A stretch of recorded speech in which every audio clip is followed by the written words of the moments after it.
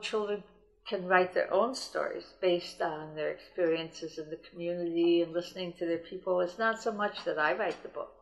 It's important for them to value their experiences. And some of the adults, I remember my sister being interviewed, she said, well, what do I know anyway? I don't know all this stuff. She knew everything. But we have people in the community who don't always know how important their experiences are to our children. And so we've got a lot of work to do. Yeah, but it's getting better, I think. And that's making parents, grandparents feel good about themselves and how they can help their children and what's important in life. So it's important to read and do math and do some of those things, but it has to be part of your own culture, part of your place that makes learning significant. We can learn a lot of things in school, but we forget them. But we don't forget what's important to us and what we know about where we live. Yeah, and realize how much we needed to have more in the way of education about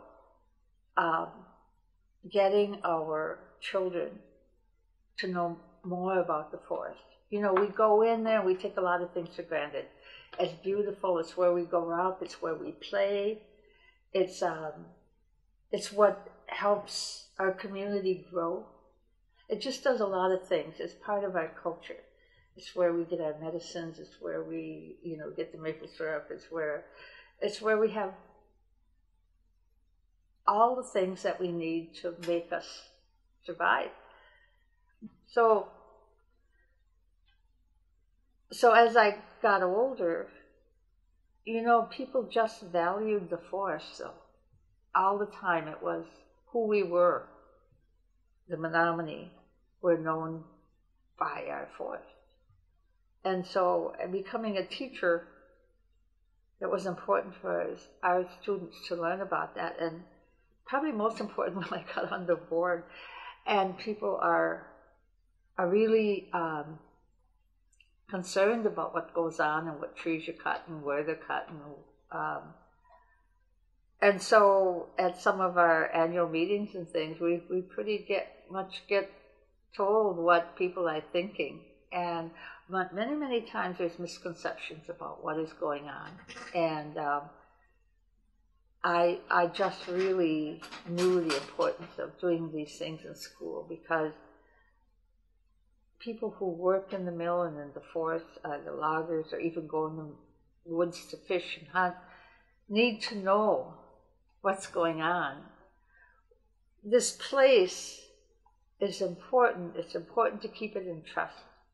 It's important to save our land. I think among other tribes traveling around the country and listening to